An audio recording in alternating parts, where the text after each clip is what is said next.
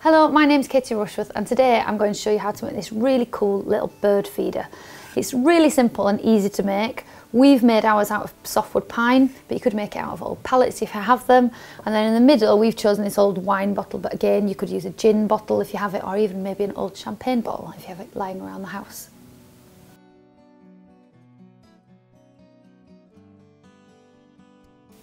The tools you'll need are some softwood pine, a tape measure for measuring, a wooden mallet, a thin chisel, pin hammer, some paintbrushes if you choose to paint it, it's up to you, some pins, clamps, jigsaw, a tenon saw, drill, hole saws, set square, sanding block, some glue, and of course my wine bottle.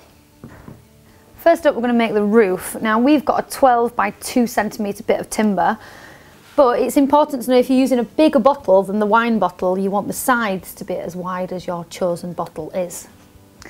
I'm going to measure 32 centimetres along my piece of timber. That's here.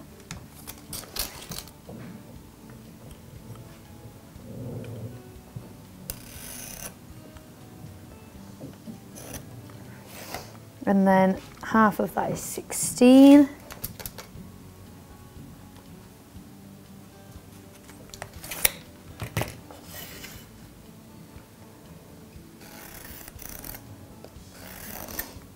There we go. And then using this really nifty jigsaw, which is set at a 45-degree angle, I'm going to cut down the middle, and that's going to give me a nice mitre joint.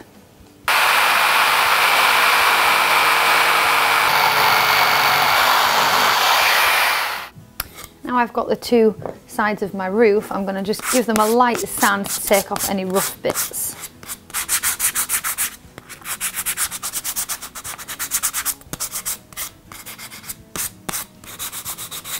And then using wood glue, I'm going to join them together.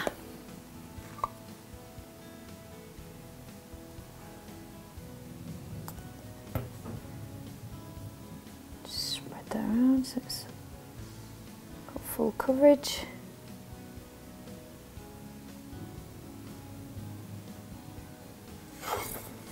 And then applying a little bit of pressure to the two mitered joints for about 10 seconds, just so it starts to hold. Then I'll pop it to one side. Now I'm going to measure up for the sides.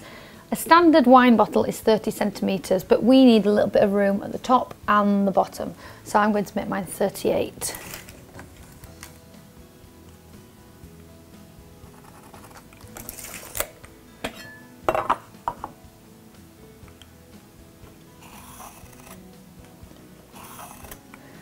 Now I'm going to cut that on a mitre, so at the top here it has this lovely join where the sides meet the roof.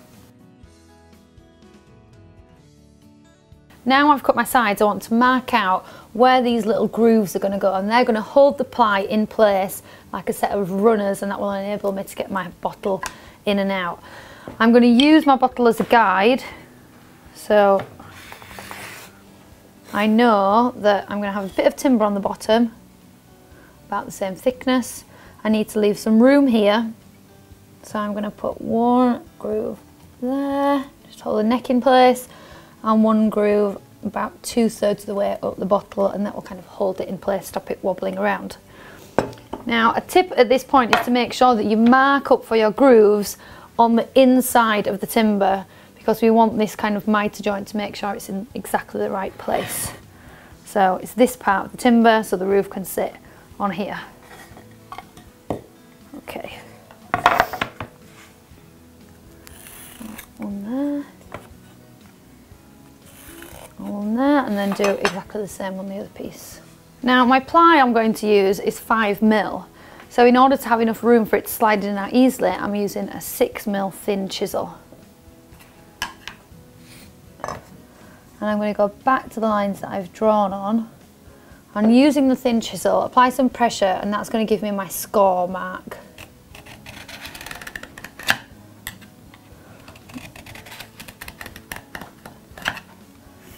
Okay, so you can just see there I've got 2 lines.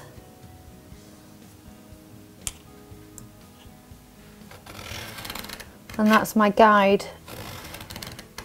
for when I make my cuts. Before I cut my grooves, I'm going to mark out how deep I want them to be. So I'm going to use the blade of the chisel for that. And I'm going to just mark down to there. And then again on here to there.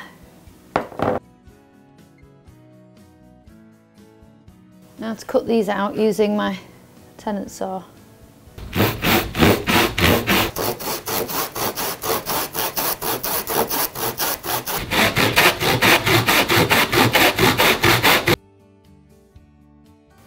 Now I'm going to use my 6mm chisel to chisel those bits of wood away. And you just go back in stages,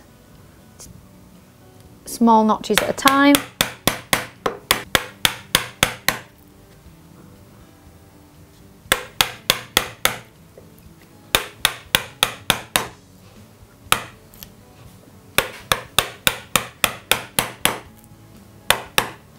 And then using my chisel horizontally, you can just kind of pop those bits.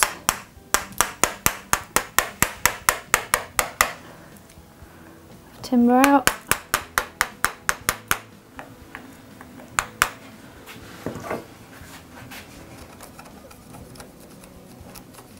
And there you have your groove. That's 1 down, 3 to go. Now my sides are all finished, it's time to make the bottom. And I've just got a bit of the same timber, and using the wine bottle, I want to leave some room on either side, and I'm going to measure about there, cut that down, but you don't need to use a miter joint this time. That leaves me with a bit of timber like this. So that's my base. Then using some 3x1 batten, I've made some side rails, and that's going to ensure that the birdseed doesn't fall out. And it's starting to take shape. I just need to attach everything together using glue and pins.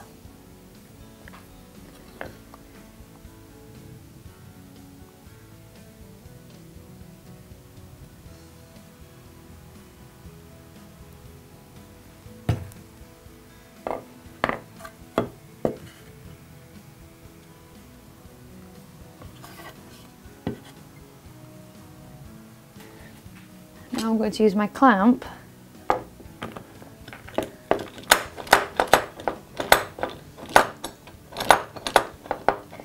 just to hold that in place. I don't want to put it too tight, just a little bit of pressure, because if it's too tight it will pull the tops in and be uneven.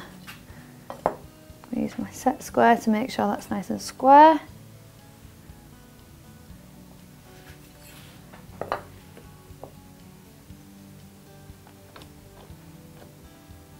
There we go.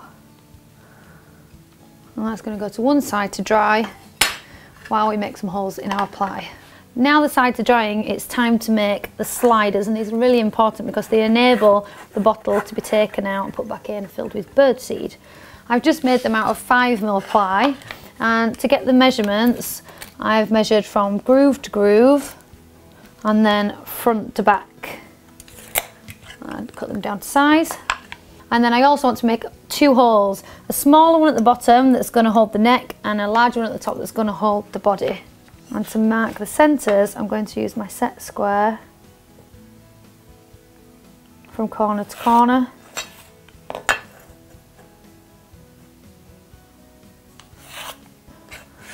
I've got 2 centres, and I'm going to use the hole saw in order to be able to make my circles. In order to make the circles the right size, I've measured the top neck of the bottle and the bottom, and then I've got some hole saws the right size. So this is 7.6 and this is 3.2. Now I've put my ply on a bit of sacrificial timber, so when I cut through it won't damage the table. And I'll just find the centre point.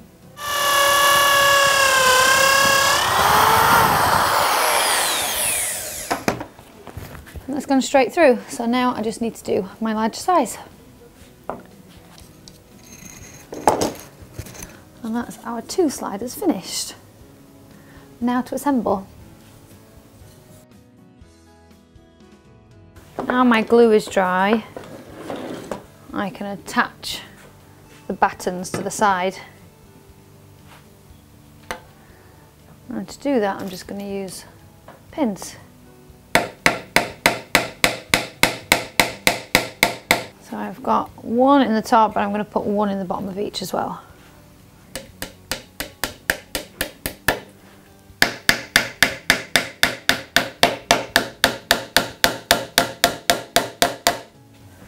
Now I'm going to put just another couple in the sides just to be really secure.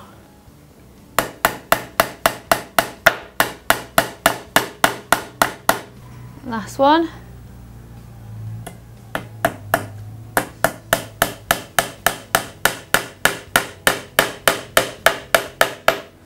Now I can put my sliders in.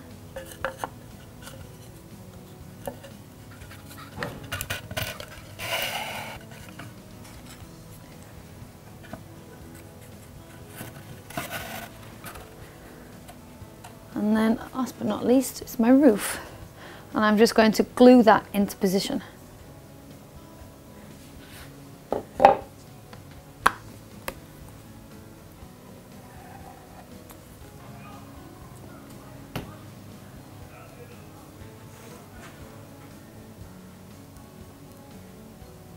Okay.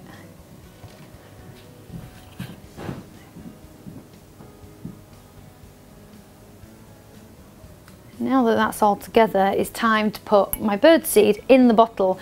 A tip, however, is to put a bit of sellotape over the end once that's full, and that will keep the seed in place when you turn the bottle upside down to slide it in. So that slides into place, and then once it's in place, you can remove the sellotape and your seeds will fall, and it should look like this. I'm really pleased with the results. I've painted it a lovely blue and grey, which matches my shed at home. There's something really nice about the birds coming to something in the garden that you've made yourself. You can paint it any colour you like, so be really creative. And the other great thing is it's fully recyclable. There's no plastic. It's all timber and glass. For more how-to videos, visit silverlinetools.com.